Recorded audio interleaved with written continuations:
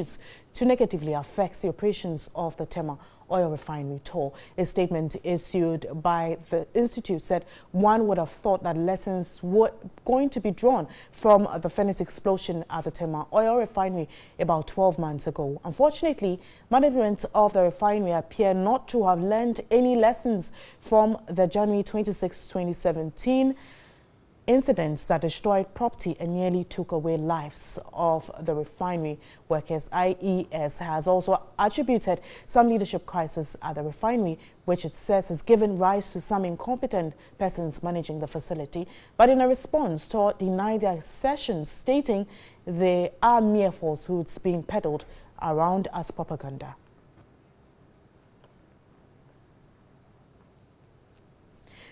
Joining me on the phone line this afternoon is Dr. Kingsley Ejibwesiako, the Public Relations Officer of TOR. Good afternoon, Doctor, and thanks for your time.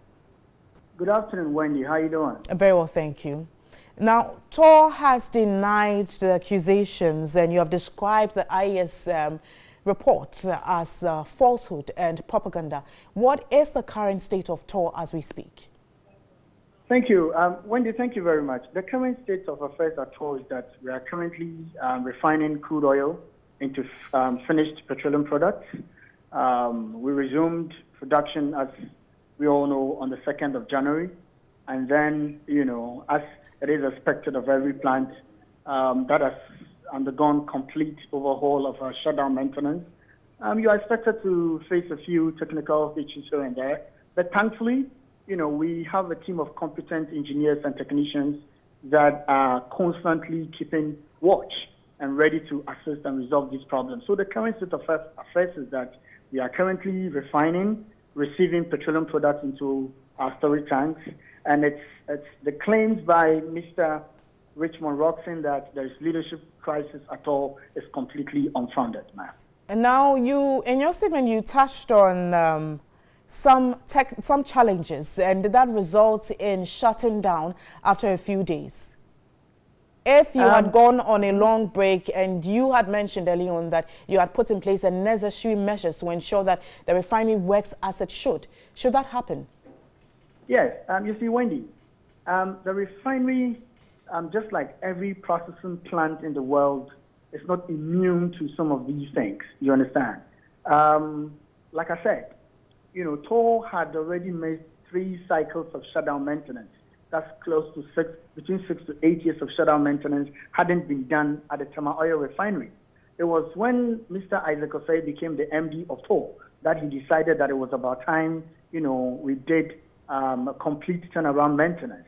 So that explains why we probably prolonged up to the number of months that we spent. Now, when you resume production, especially when a plant that has missed 3 cycles of shutdown maintenance, when you resume production immediately after that shutdown maintenance, you expect to, face a few technical hitches here and there. It's a plant. It's just like, it's not a human being. There are days that you may not feel well. And like I said, the most important thing is to have, competent team of technicians and engineers ready to resolve these problems, which is what we are doing at TOR. When they crop up, it is not strange. Refineries and processing plants all over the world go through these things. And I would stress that it is important that we have competent men on standby who are able to resolve these challenges as and when they come. So it is not strange that Tema Oil Refinery, right after coming on the heels of a complete overhaul or turnaround maintenance, might face 1 or 2 hitches here and there and resolve it and come back to production. Now, the good news to Ghanaians is that we are currently producing as I'm talking to you.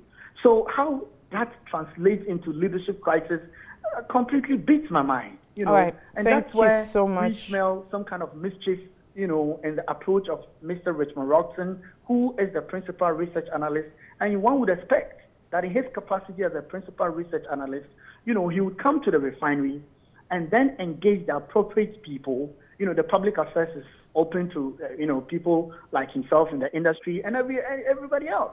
Thank you so much, Dr. Kingsley Ejibwesiako. He is the Public Relations Officer of the Tema Oil Refinery.